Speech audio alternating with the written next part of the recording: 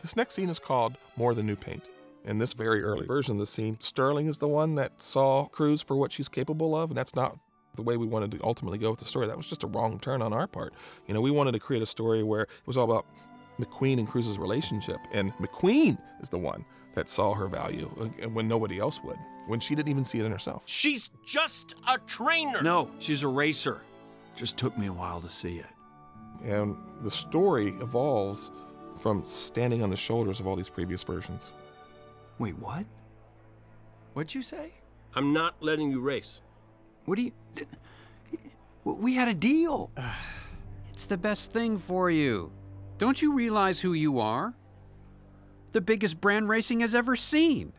Brand? I'm not a brand. Are you kidding? The second you retire, you'll be worth 2, 3 times what you could make on the track. Oil, tires, all kinds of endorsements. As a fan, I want all of this for you. Tires? Oil? We had a deal! We did. But then your numbers started coming back from your trip.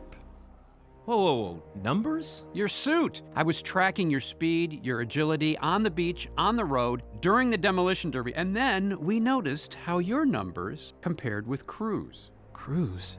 She was wearing one of those suits as well, and Lightning, the numbers she was putting up every day when she was racing you, well, I have never seen anything like it, and she got better by the day.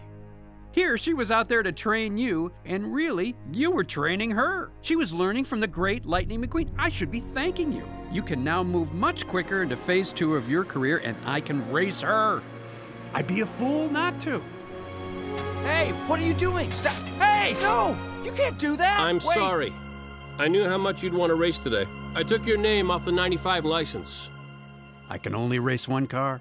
Now, go home, get some rest. You'll feel better about things in a few days.